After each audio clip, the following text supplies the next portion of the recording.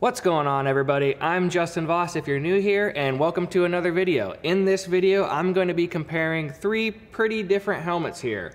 Starting off with the Blue Demon TrueView Pano, which is my newest helmet. Then my approximately 13-year-old Miller Elite. This is the helmet I've had almost my entire NASCAR career, just different coverings on it.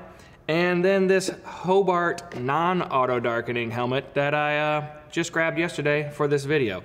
So we have a comparison between brand new technology, older auto darkening technology, and then no auto darkening technology. Plus we got a cool project to work on while we're doing this. So let's get into it.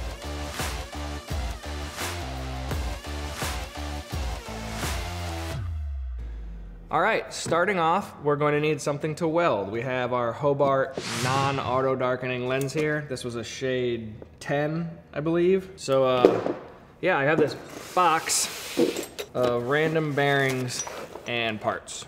So we're gonna pick some cool stuff out of here and make something and go through our helmets and see how each one performs. Definitely gonna use this thing. I think I'm gonna make some kind of a gun or blaster. Okay, I really don't know where to start other than starting with the main section. I'm going to cut off whatever this was on this piece of tube, this stainless tube that was in here, and we're gonna put it like this and tack it together using helmet number one. Wait. All right, let me tighten it.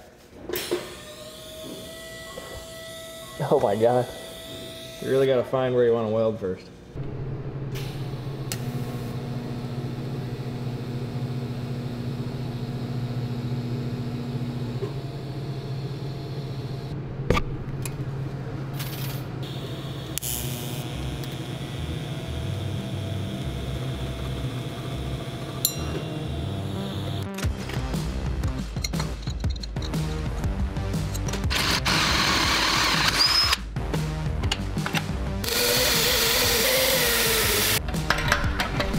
So you can tell I'm having a hard time keeping the helmet from flipping down. It could just be this brand of helmet, but it's something you kind of have to deal with a non-auto darkening helmet all the time. Since it has to be loose enough to be able to, it's like, I got these about as tight as I can get them.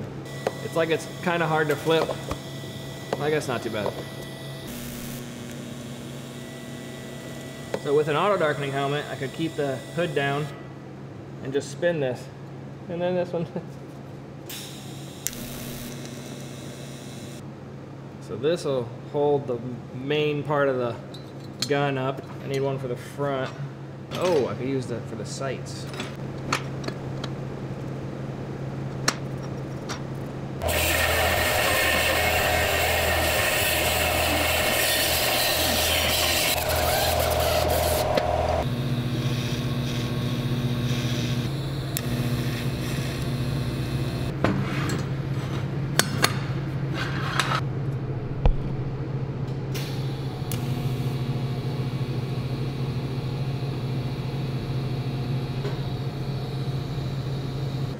Whatever those were made out of wasn't the happiest material to be welded, but I think that's gonna be my last couple welds with the old style non-auto darkening hood here. It's not bad. The biggest disadvantage I would say is when you're trying to really line something up and make sure it's free or whatever, obviously you have to flip the hood down and then you can't see anything.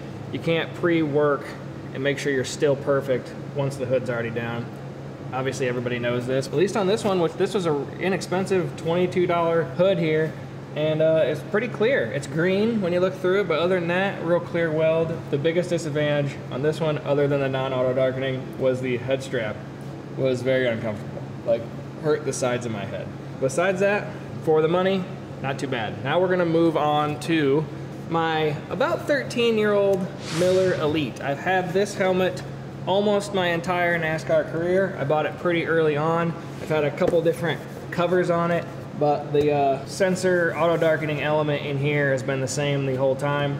When I got this, it actually was a joker. Same Miller Elite sensor I've had for all those years. I don't know when they actually came out, maybe about 15 years ago. And yeah, it is auto darkening, has served me well. So let's try this one out.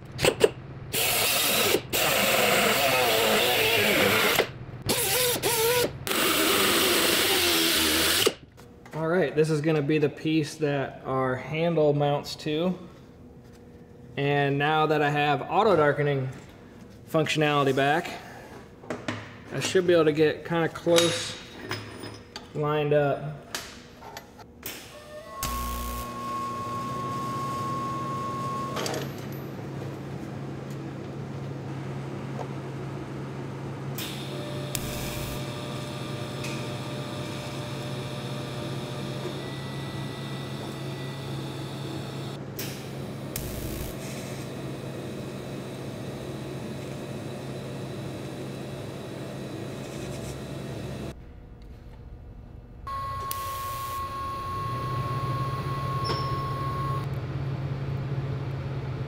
This helmet actually does have a grind mode where you flip the sensitivity all the way to grind, and it does work well, and you can see clearly through the lens on what you're doing.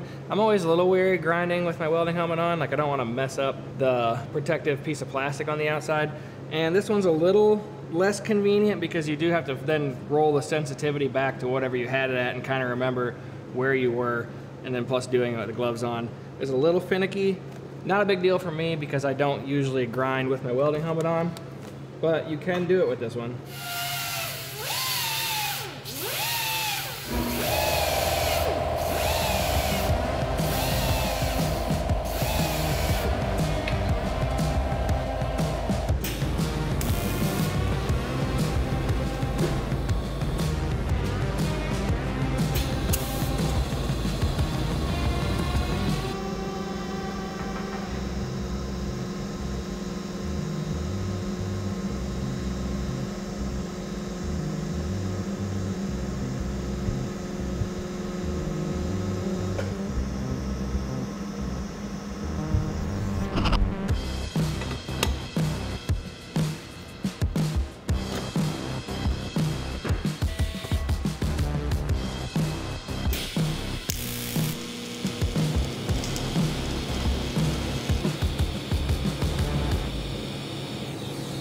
I will say that with welding with this helmet versus the non-auto darkening standard welding helmet, when you are actually welding, they look really similar. Same green tint, pretty clear, other than the green hue over everything. What's one nice thing about most of the auto darkening helmets is they do have like a protective plastic on the outside and the inside. So when that gets all scratched up, you can replace it. And as far as I know, a lot of the non-auto darkening helmets do not have that. One thing the non-auto darkening helmet has over this one is the field of view is much bigger on the non-auto darkening versus the little one that's in here. But other than that, it's nice to have the positioning sight. You know, like when I'm setting up, I can flip my helmet down and see what I'm getting ready to do.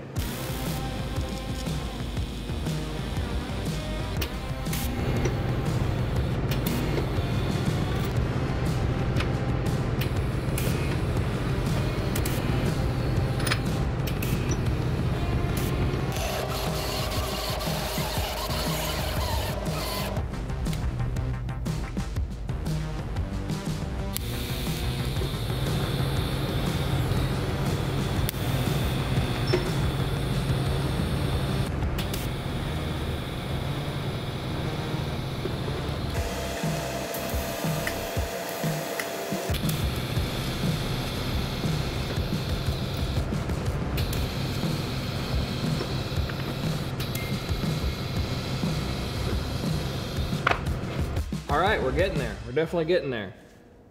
This Miller Elite helmet has served me quite well over pretty much my entire NASCAR fabrication career over the last almost 15 years. But it's becoming a little dated in its technology. And you know, like the green tin I talked about. But while I was shopping around for a new helmet, I've been using Blue Demon filler metals and tungsten for a little while now. And they actually sent me out this Blue Demon Pano helmet. So after using this helmet for a little while now, I decided I was gonna make a comparison video between it and my older helmet and then a non-auto darkening helmet just to get a good range across the board from old to new. And I actually reached out to Blue Demon and asked them if they would be interested in sponsoring this video, and they said yes. So thank you to Blue Demon for sponsoring this video. If you'd like to check them out, I'll leave links down below. A lot of their products are conveniently located on Amazon, including this exact helmet. I'll leave a link to it down below. I'll also leave a couple links to some of the filler metals I use and the tungsten I use. So thank you again to Blue Demon for sponsoring this video. Now let's get back into our build. Now earlier I welded this together and it's gonna go right here to help extend our barrel.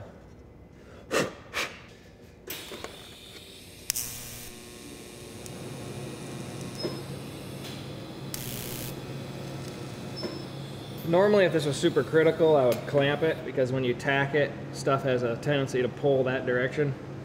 But since it's just kind of a sculpture, I'm just pushing it down really hard when I tack the other side to get it back pretty straight.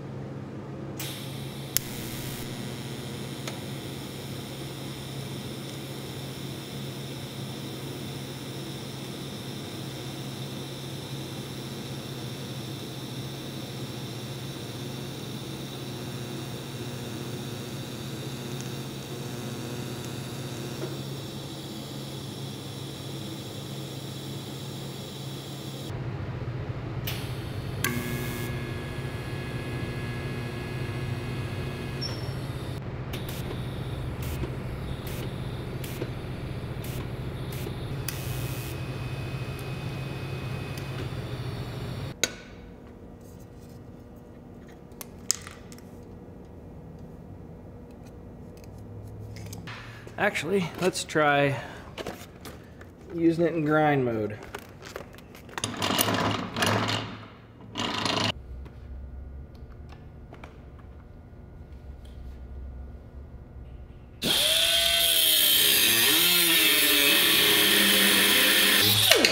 That works pretty good. The biggest thing I don't like about grinding with my helmet is I don't like sparks being thrown at it. Since I primarily TIG weld, I don't have to deal with sparks like MIG welders do.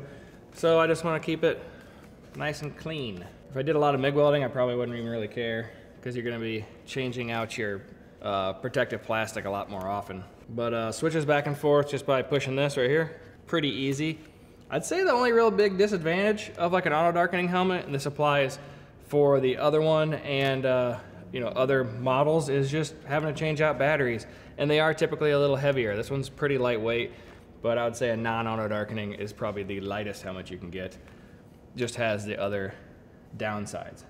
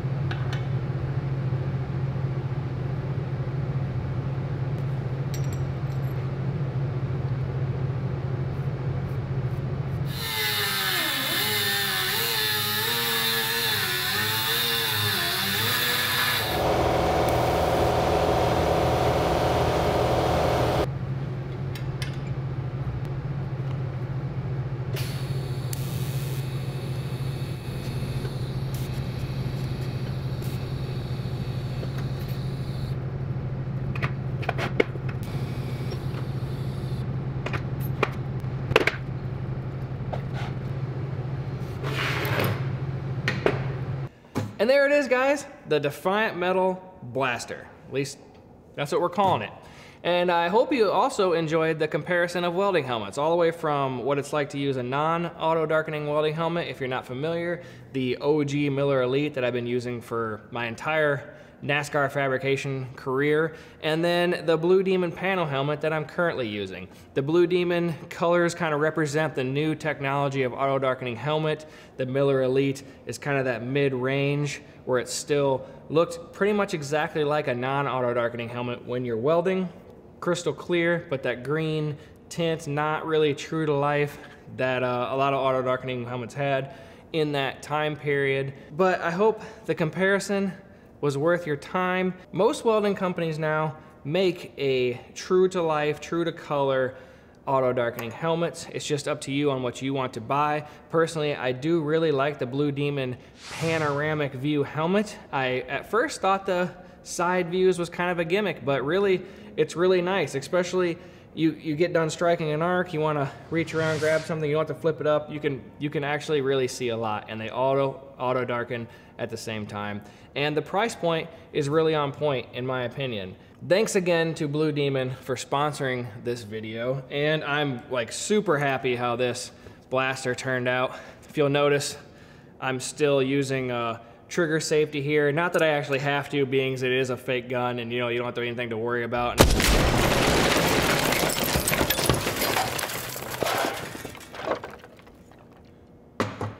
All right, I'll see you guys in the next video.